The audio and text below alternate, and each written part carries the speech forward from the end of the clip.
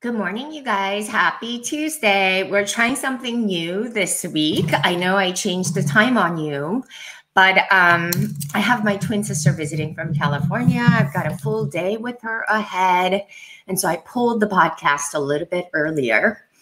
And today's topic is super important. And I think it's one that you and I and everybody else in this world really needs to consider. Because the very foundational identity that we all show up to life with, and how you hold yourself as that identity is really largely based on your past, your conditioning, right? And for autoimmune patients, the identity that you hold really largely dictates your reactiveness to your autoimmunity. And contrary to popular belief, it's not all about the things that you do to heal, but the inner identity that actually dictates and perpetuates your autoimmune cycle. And in order for us to heal from the inside out, which is ultimately what you want, because you don't want a quick fix, Band-Aid approach to your autoimmunity, because you and I both know we need far more than just superficial approaches. The ebbs and flows of living with autoimmunity is real. We will get flares and life circumstances. Stress happens. Everything happens. And so we must really address at the foundational level the identity that we hold and really consider where it's coming from first before tackling all the superficial things. I want you to always think about the yin to the yang. It's the things that doctors don't talk about. It's all the things that we tend to overlook in lieu of something that we can tangibly touch and feel. But a lot of the times, the perpetuating factors are very much live in our lives, and you and I are navigating them every single day. For example, I was in a very toxic relationship, and it was one of those marriages, right? Excuse me. It wasn't until I realized that I was holding myself, my identity that I held for myself was this victim mentality.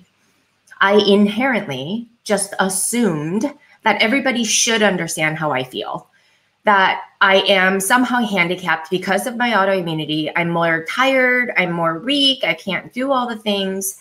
So from my family, I expected them to understand me without really expressing really what I need.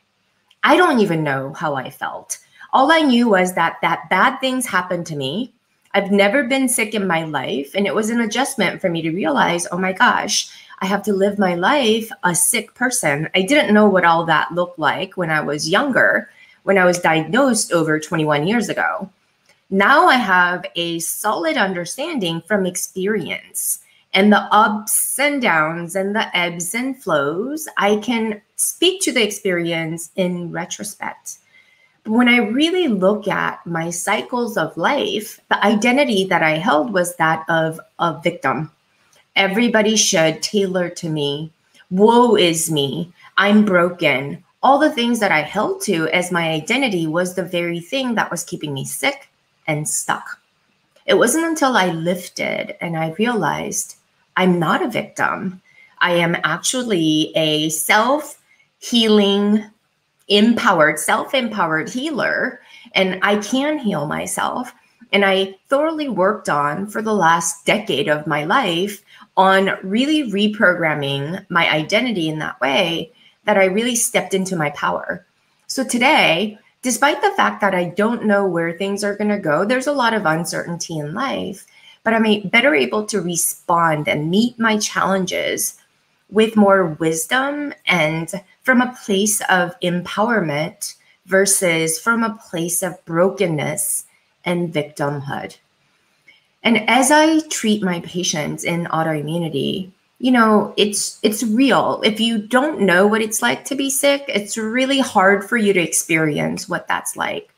the defeat that you feel, the hopelessness, the fear, the anxiety, all the things that come up, your brain goes to dramatizing all the things, the worst case scenario, and it kind of goes into this headspin. And it's like this hamster wheel that you can't get off of. And so I know that so well. And I used to think I'm crazy, I'm crazy, I'm crazy. And actually, some doctors think we are crazy because of all the things. But little do we know that biochemically, all your thoughts create vibrational feelings in our body to affect our neuroendocrinological system, to affect everything physiologically. Everything is tangible, you guys. And that's why I'm speaking to really asking yourselves, how are you showing up? Who do you believe you are as a result of autoimmunity? Do you believe you're a victim? You're broken, you're sick?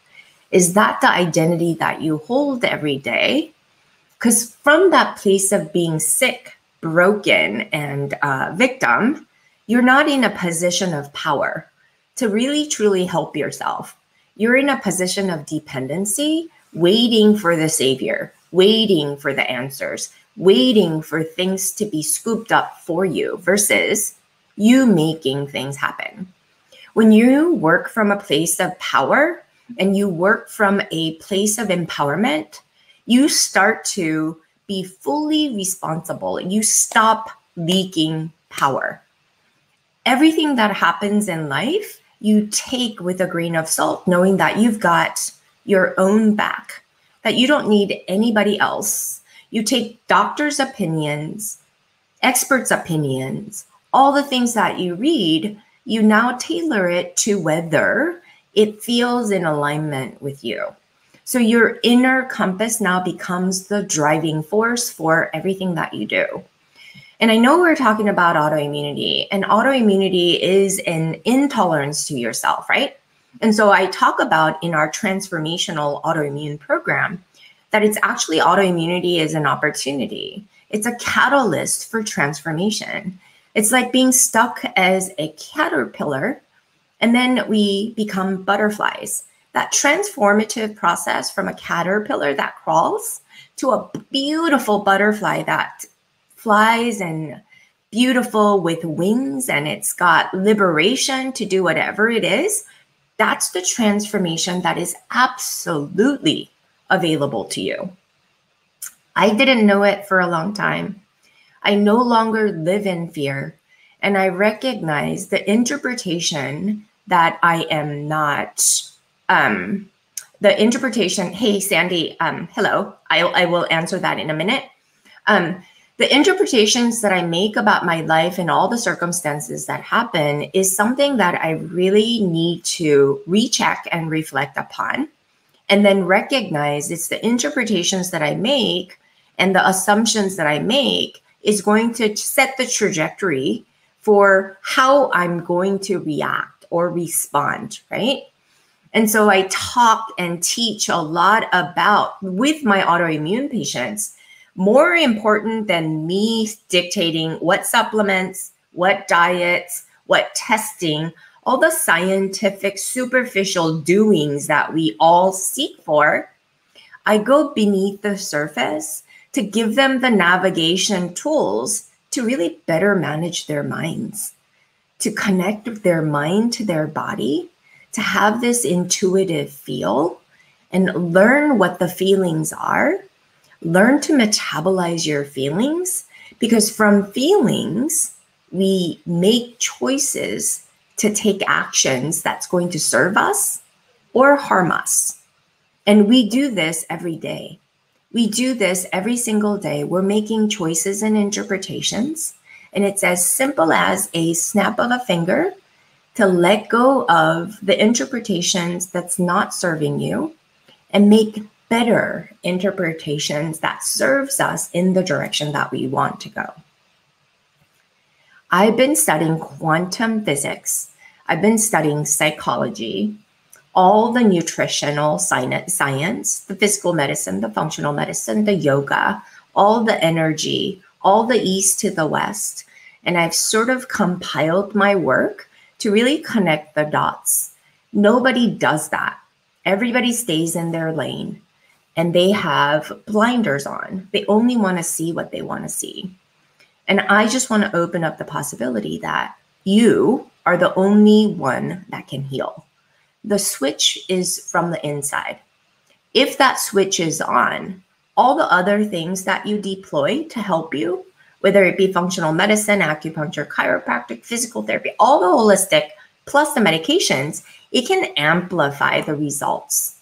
But unless that switch is on, nothing you do superficially, no matter how good, how sustainable it may be, it'll only be marginalized. You'll only get partial impact. The real work is in you managing your mind to step into your power, stop leaking that out, and fully evolve into the identity. Because you as the creator, you get to create the life, health, and relationships that you want. 3 most important essential things that are not apart from each other is our relationship with ourselves dictates largely our relationship with our own health, our relationship with other people, and our relationship with our finances. 3 important things, driving factors in our human life.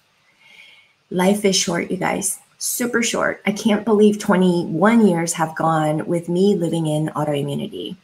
Times were hard, and now the experience has allowed me to show up with you weekly to inspire, motivate, and to really help you to see a greater good in all that we do.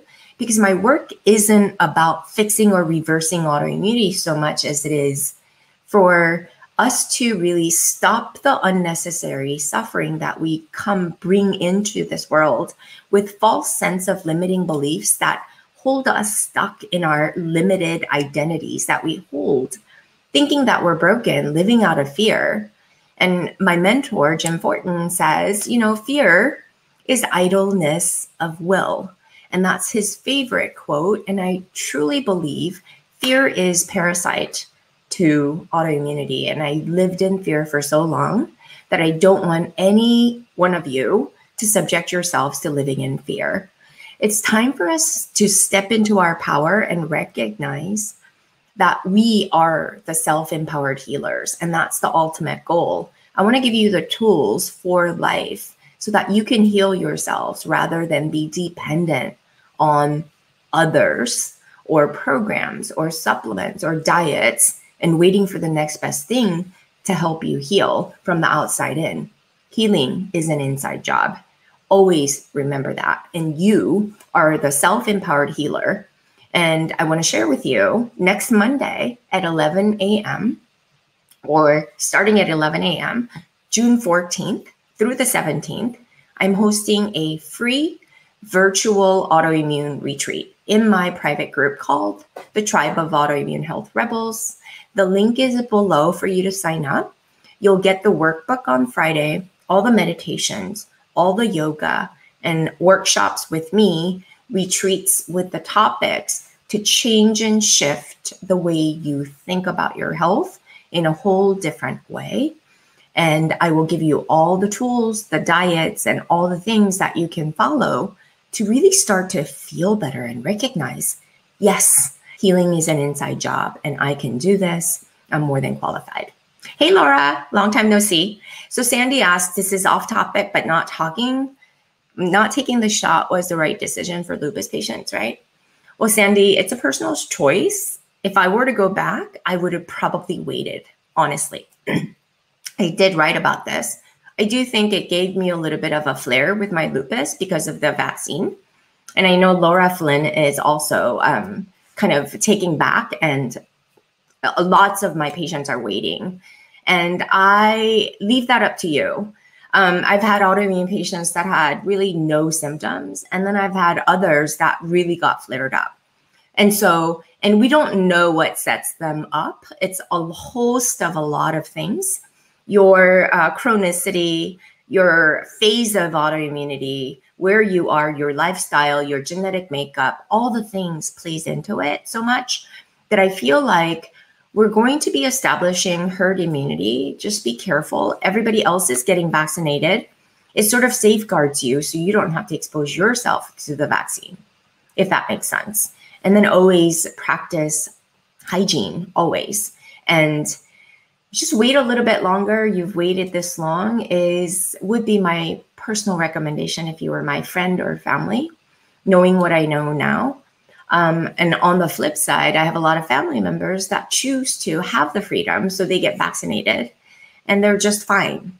They don't have autoimmunity. So it's hard for me to say yay or nay. I've read both, and it can be completely safe, but then it can totally flare you off as well. And I know both sides of the coin. So again, it's your personal choice. But if you were my close friend, and we're having coffee together, I would say, you waited this long, I would think, wait.